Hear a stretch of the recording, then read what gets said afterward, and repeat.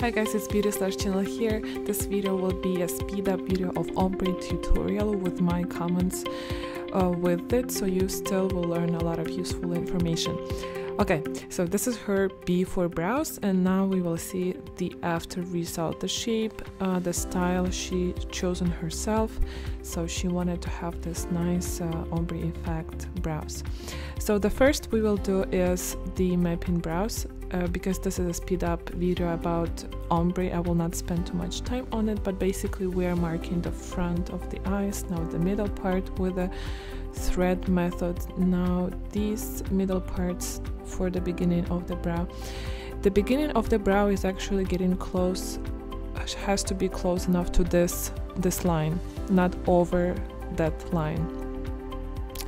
And then I'm marking the ends for the brow and the arches. But again, check out the full mapping tutorial in the description or in the corner. Now once you have your first draft, it's very easy to show your client the shape and also different other shapes just by tweaking her brow up and down. And after she confirms the shape of this brow, it's time to draw the second brow using the thread method. And after I draw the second brow, now it's time to make sure they are even.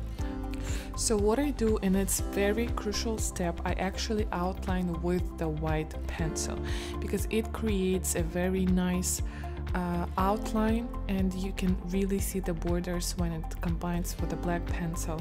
You can clearly see whether they are even or not, and just using your eye you can correct if something is uneven, and then you can even double check that using the Phi brows application.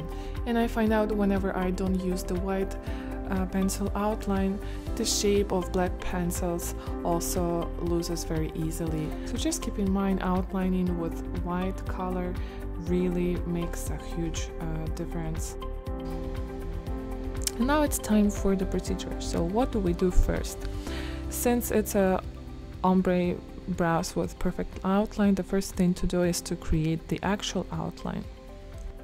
Now the movement of my hand is from up to down, and it's almost at the same place. Very light pressure because you don't want to create very harsh outline. You better do the harsh outline once you know how the skin how her skin reacts to your light pressure. So basically after you do just a piece of the outline, you erase it and see what's the residue out of this.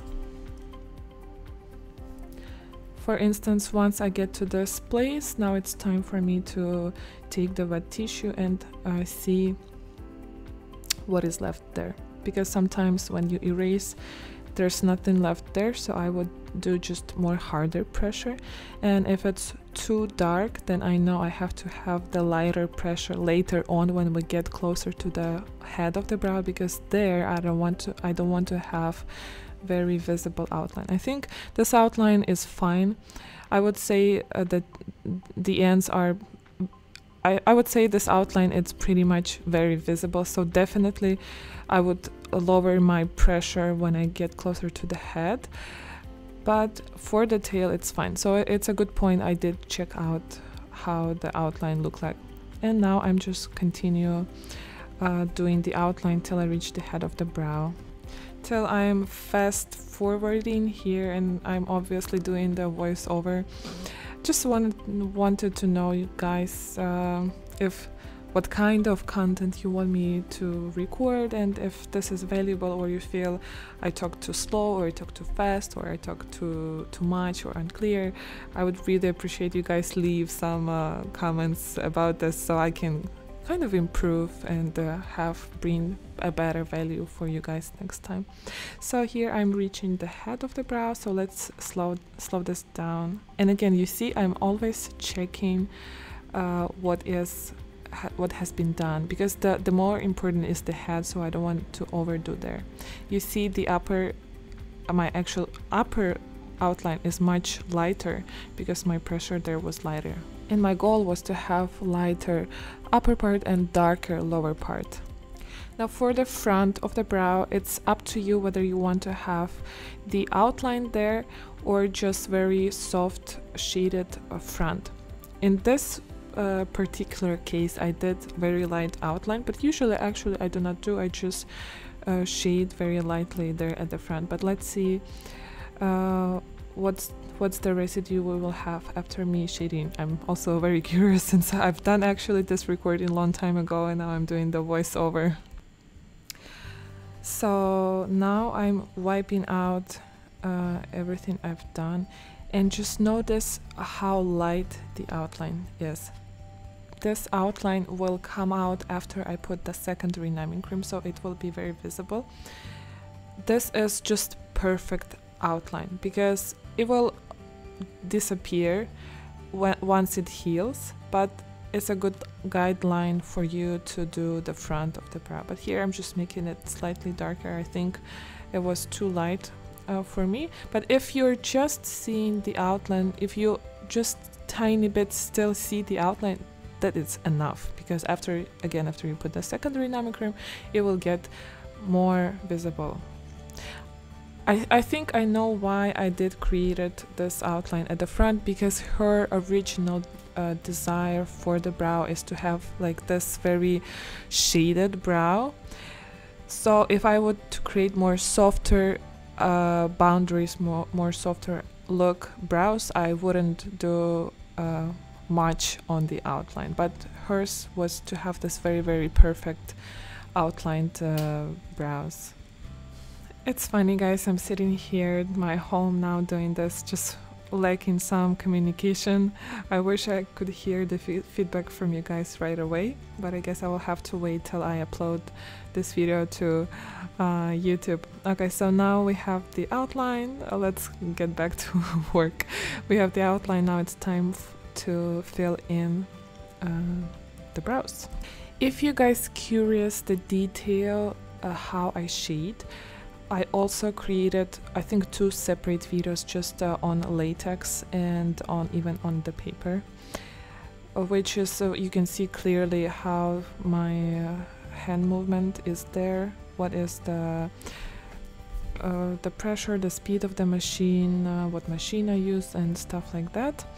Basically, I'm shading throughout the whole brow right now.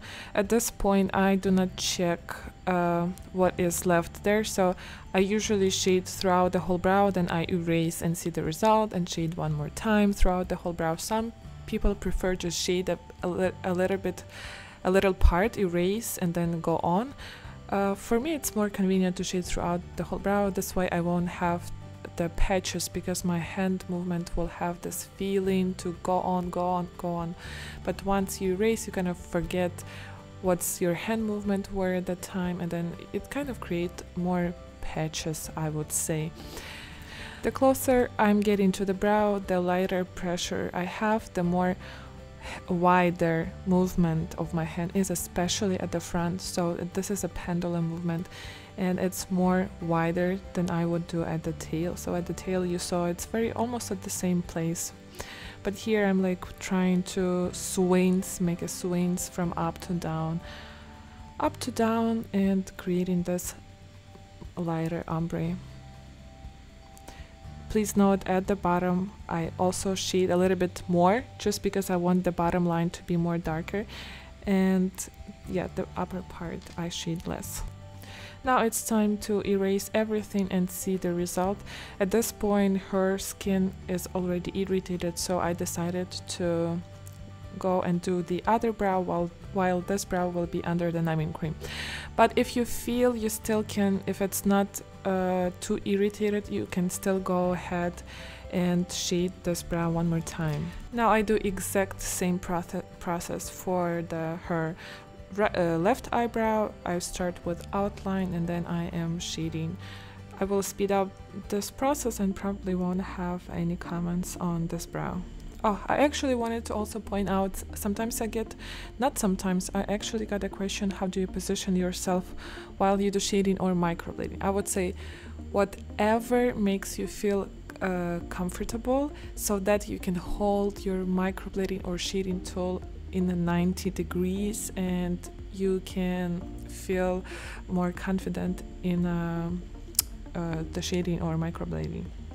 So sometimes you see the fee brows artists, they do the microblading from like the front from the lower part to upper part, like sitting even next in front of the client. This would work.